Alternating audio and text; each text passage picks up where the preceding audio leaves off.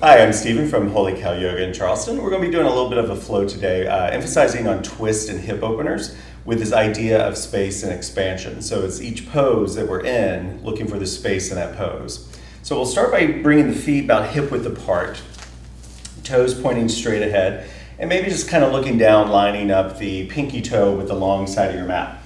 And letting the eyes close down as you lift up the head and draw the shoulders up and back. And then bringing your awareness down to the feet, picking up the toes, fanning them out, sort of like you were doing spirit fingers, but with your toes, and laying them back down, pressing down into the ball and heel of each foot. And as you press down into the feet, starting to feel sort of this almost rebound effect of where the legs start to activate a little bit, like you're engaging the quads, like you're pulling up that quad muscle, like you're drawing up long pair of socks. And the belly drawing in and up and the tailbone tipping down. A big shrug of the shoulders up to the ears and rolling them back. You might have to do that a few times if this is kind of where you carry, your stories. And then as the shoulders kind of settle in on the back, a little bit of a bobblehead moment for the neck and the head. Maybe a little opening and closing of the jaw, a little raising and lowering of the eyebrows. And bringing the hands together, pressing the palms together in front of the heart, letting a little line form from elbow to elbow. So there's some energy, some activity going on in the hands. Taking a deep breath, starting it low in the belly, pulling it all the way up to the collarbones. Pausing there for a second. And on the exhale, open the mouth, let it kind of fall out. Again, drawing a deep breath in. This time as we get to the top, maybe setting an intention of as we're twisting, maybe there's something you can twist out, you can let go of. Open the mouth and exhale. We'll do one more breath like that. Deep breath in. This time when you get to the top, pausing, maybe setting an intention for your practice, maybe just to be kinder or more patient with yourself. And open the mouth, exhale. With the next cycle of breath, in through the nose, maybe to a 4 or a 5 count, and a slight pause at the top, and then the exhale also through the nose at that same count. Letting this become the breath to sort of shape and support your practice today. And we'll interlace the hands, interlacing all but the pointer and the thumb, little Charlie's Angels hand mudra here. And on the inhale, reaching the arms up alongside the head. And as the arms reach up, trying to keep some space between ears and shoulders. And as we ground down into the feet, on this next exhale, we're going to take a little side bend over to the left. Now as we start to bend to the left, this right foot tends to want to lift up off your mat. Press down into it. Start to feel this development of space in this right shoulder, right rib, maybe even right hip area.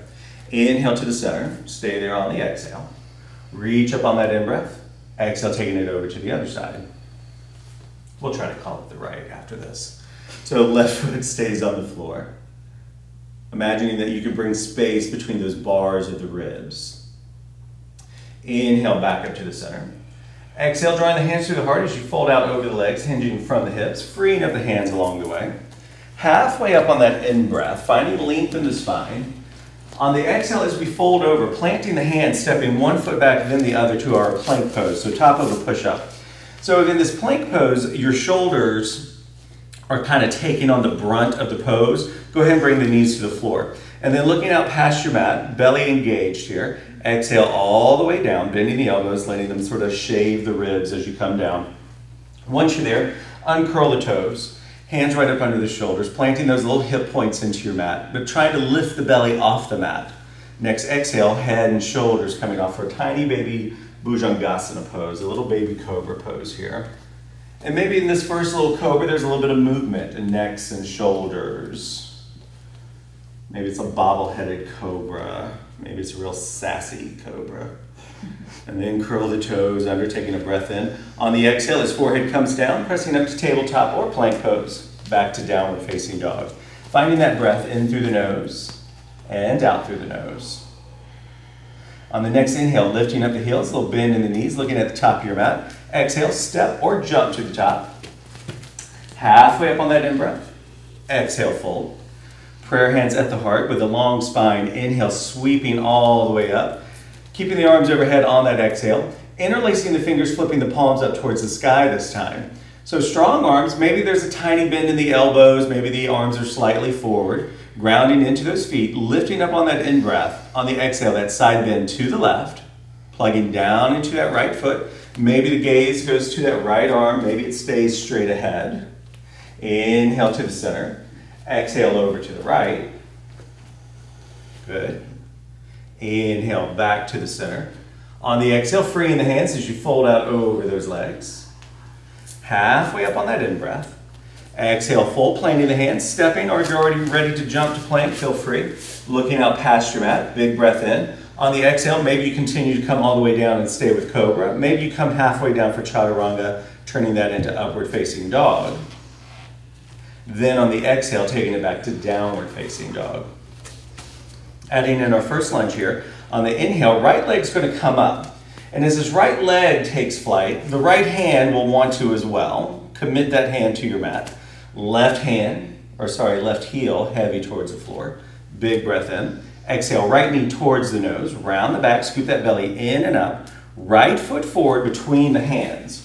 Now left hand is going to stay on the floor directly under this left shoulder. You could be on fingertips, you could be on the fist, you could be on the palm, you could even grab a block if that's handy. Right hand, right thigh, taking a breath. Exhale, taking a twist towards this right leg.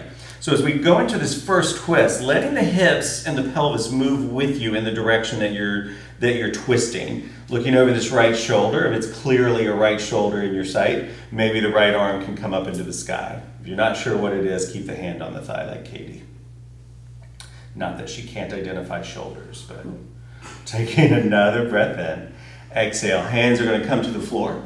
Let's step back to down dog. If you want to work easier, stay right here in dog. You want to work slightly harder, come forward into plank, hold out a breath or two, then go back to dog, or come down and go through your back bend, going the full vinyasa.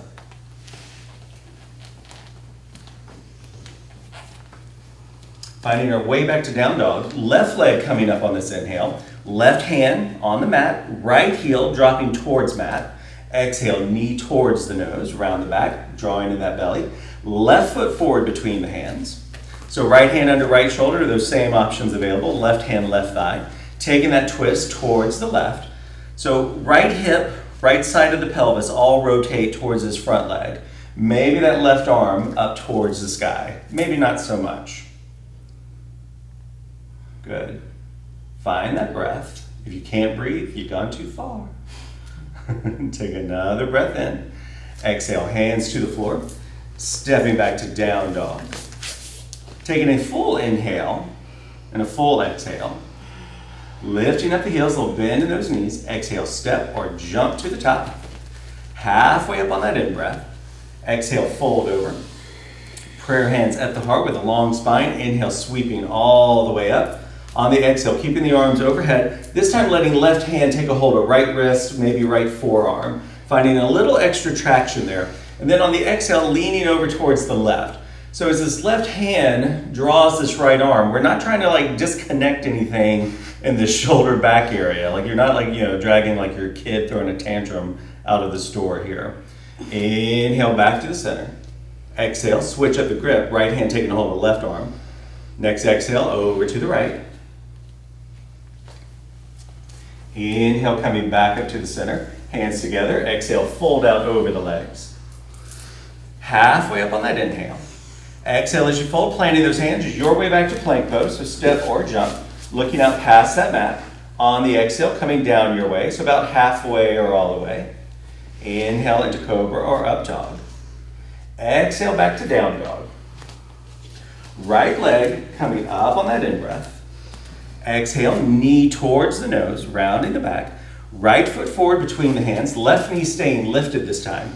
Inhale, coming up into a high lunge. So here's where we start to get into a little bit of weeble wobble stuff here. And the things in the lunges that keep us from falling it's from the ribs down. So engaging the belly, activating the core, a little bit of engaging in the glutes.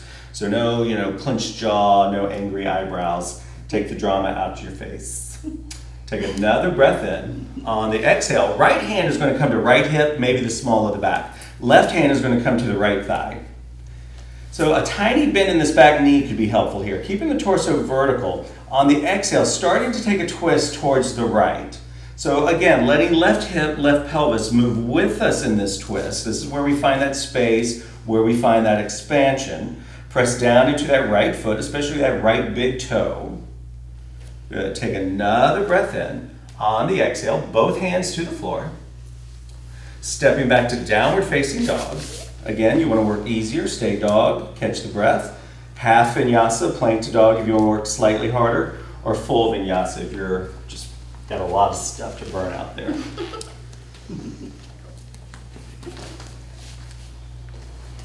Then left leg coming up on this next inhale. Exhale, knee towards the nose. Left foot forward between the hands, right knee stays lifted. Inhale, up into that high lunge. So again, it's the belly, it's the legs, it's the glutes that stabilize you in this pose. So maybe a slight smile on the face could work here. Left hand to left hip, maybe small at the back. Right hand to left leg. Keeping the torso vertical. Maybe a little extra lunge in that front leg as you take this twist towards that left leg. Drawing the right shoulder, that right front hip point, all towards that left inner thigh area there. Good. Taking another inhale. On the exhale, hands to the floor. Step back, down dog. Yogi's choice here of no vinyasa or the full vinyasa.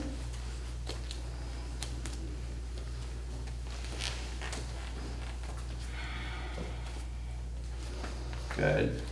Lifting up the heels, so bend in the knees. Exhale, step or jump to the top. Halfway up on that in-breath. Exhale, full.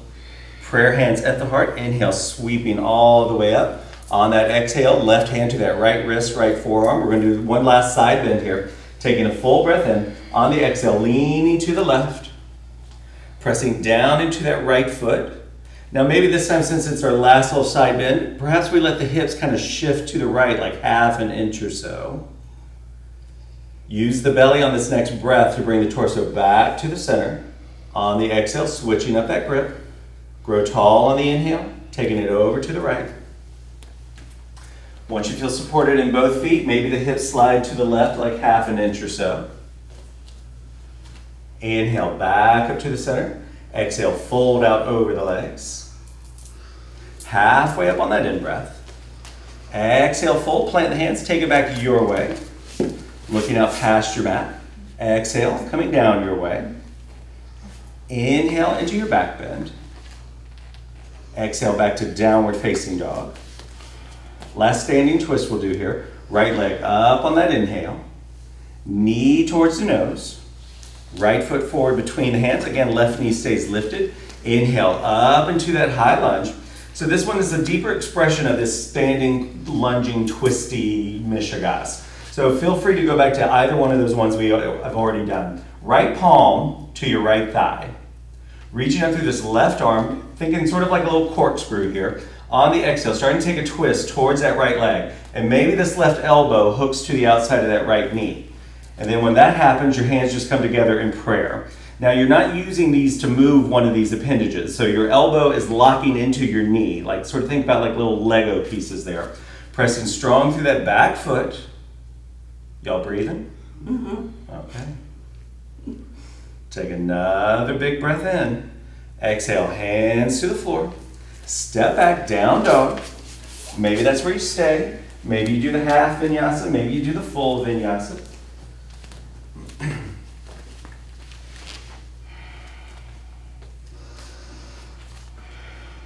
Finding your way back to down dog, left leg coming up on that inhale.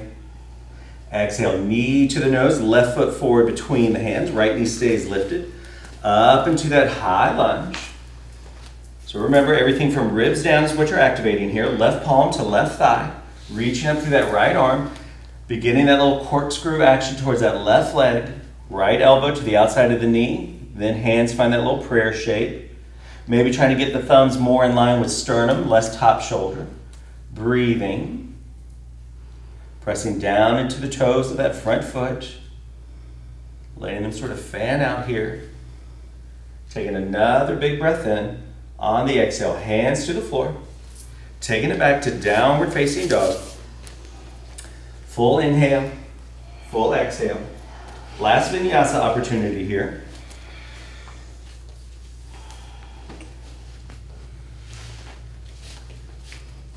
And then we're going to find our way into a pigeon pose. So a pigeon is a position that doesn't sit well with your hip or with your knee. You're going to follow Katie's example here and come onto your back with your knees bent, feet on the floor, and just hang tight for a second. If you're coming in from down dog, right leg's going to come up on the inhale. On the exhale, like Jean, you're going to bring the right knee up behind the right wrist and lay that leg down. Now when your left knee comes down, take a moment to kind of square the hips up towards that short edge and hang tight for a sec. Now if you're on the back, right ankle is going to come to left thigh. You can stay in this shape if you already have all the feels.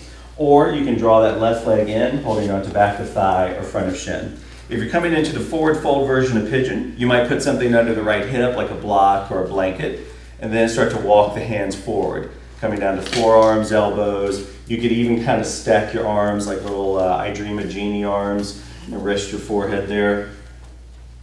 And then once you're in that shape, big breath in. Open the mouth, big breath out. And you might have to do that a couple of times here. Big inhales, big exhales. And with these hip openers, kind of check in. Are you drawing the shoulders up towards the ears? Are you kind of holding the hips up? Like let them feel like they're dropping down. See how it feels in the face. Are you drawing the eyebrows together? Are you clenching the jaw? We're going to take about 3 more breaths here.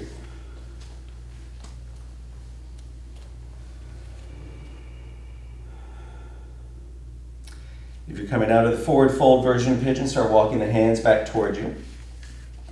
If you're on the back, just free up the legs enough to uncross the ankles and hug knees into chest. If you're coming out of the forward fold version of pigeon, flip the back toes under, let that knee hop up maybe a step or two, then press back to down dog. And then left leg up on the inhale. If you're on the back, it's going to be left ankle to right thigh. Exhale, left knee up behind the wrist, lay that leg down. Right knee comes down, hip square, any props needed under the left hip. Walking out into that expression of pigeon for you here. Maybe forearms, elbows, maybe forehead stacked onto arms. This side often can be our less cooperative side, our crankier side. So you might have to do some big hearty exhales here.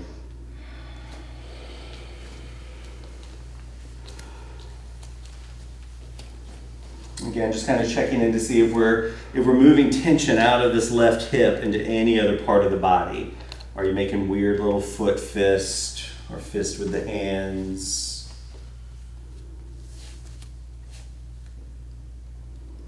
About 2 more breaths here.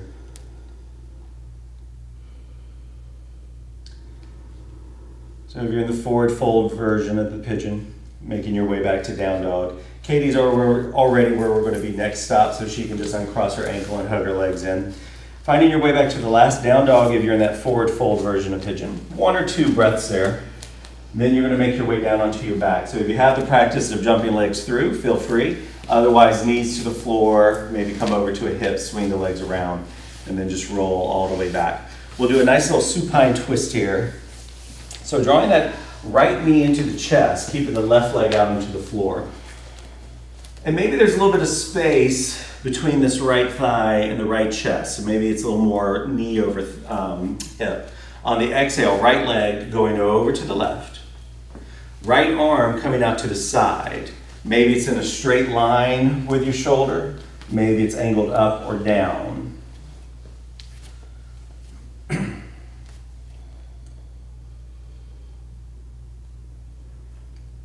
Then inhale, coming back to the center. On that exhale, draw the left knee in to meet the right, and we'll send that right leg out onto the floor. On the next breath out, left leg going over to the right, left arm out to the side. It might do something different than that first side.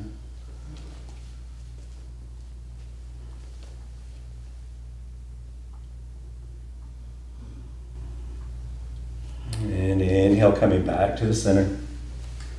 On the exhale, sending that left leg out onto the floor. Bringing the arms down beside you. Letting the palms face up, letting the eyes close. Taking a deep breath in, filling up the belly, filling up the ribs, filling up the chest. Open the mouth, exhale. Again, deep breath in, belly, ribs, chest. Open the mouth, exhale. And if you're practicing along at home, feel free to hit pause, take you a longer Shavasana. Otherwise, on behalf of everyone here today, thank you for practicing with us. Namaste.